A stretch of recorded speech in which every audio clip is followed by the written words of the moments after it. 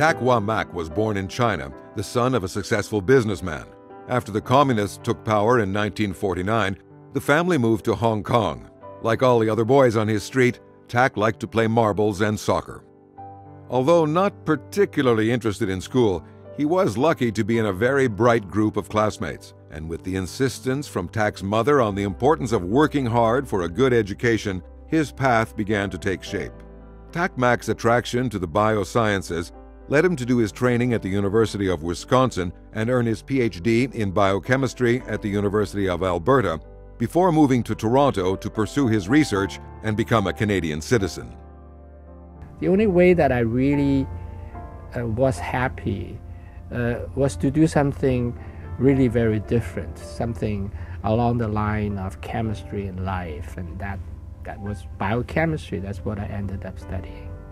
Dr. Mak's tireless passion for solving the riddles of the cancer-fighting functions of the immune system have driven him to stalk the biggest problems, pose compelling hypotheses, and proffer novel solutions and tools to the research community. One of the defining traits that Tak has shown throughout his career has been the ability to be, on the one hand, very broad in his knowledge, and at the same time, the ability to narrowly focus on, first of all, defining what the most important question is, and then figuring out how to answer that question. At some point, I broke out and studied T-cell leukemia. Tak was trying to look at what made one form of immune cell, a T lymphocyte, different from other forms of immune cells. And he took both a straightforward and an elegant approach to try to find differences in gene expression between those kinds of cells. In 1984, Dr. Mak unraveled one of the toughest problems in immunology, the structure of the T-cell receptor for antigens. And he has been globally recognized as a major figure in the field of molecular and cellular biology ever since. And through that process of trying to study the genes that are involved during the differentiation process as well as the recognition process, we came upon and discovered the T-cell receptor, which, I mean, thinking back, I was so lucky. And out from that popped out the T-cell receptor, which was the sort of seminal discovery for cellular immunology of its time. That was the whole immunology community was looking for. And to think that we just got it like that would almost been reckless. It was impossible. It was all speculation before. So when Tak finally nailed the receptor, the whole field of immunology was able to come to grips with this incredibly important next step. Nobody believed us. Even people in my lab would not believe that. Dr. Mak discovered that T cells use an entirely different set of genes for antigen recognition, a seminal discovery that was the catalyst for a new surge in important cancer research around the world.